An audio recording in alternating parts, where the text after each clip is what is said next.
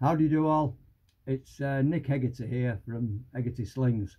Over the last few days I've been getting quite a few questions about these HDPE Catapults. Mainly the thickness, because I've started using some 12mm thick, and majority of the questions are they strong enough? Is it strong enough, 12mm? Well, of course it is, but that's only my word for it. What I wanted to do, we'll just test it. Let's try and break one. I don't want to just put it straight down on the bench and smash it with a hammer or something like that, because that's not really trying to break it.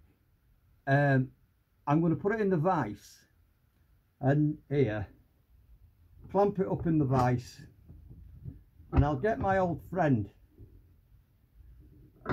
the lump hammer, and we'll see if we can smash it.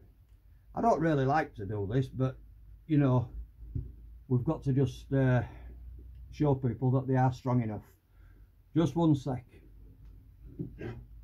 Here we go. Lump hammer. Let's have a go.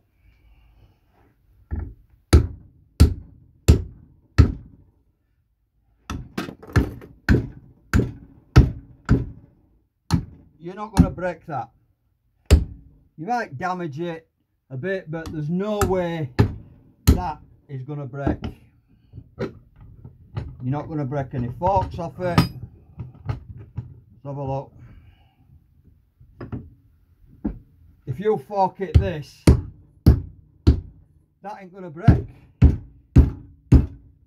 You might dent it a little bit with a ball, but you'll do that with any catapult.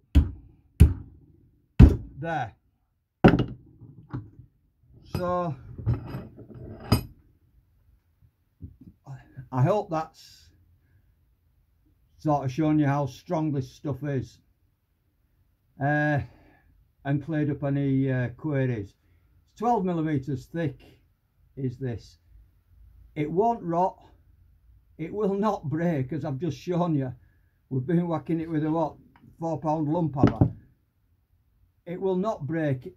These are with you for life. They're with you for life. Now if you want one of these, just head along to eBay and type in the search bar Hegarty Slings.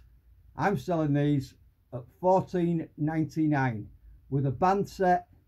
There's a few different models with a band set, a sniper sling band set, and they're posted to your door for $14.99. Right, thanks very much anyway, and I've hoped I've cleared up a few little points about the strength of HDPE. Thank you. Bye bye now.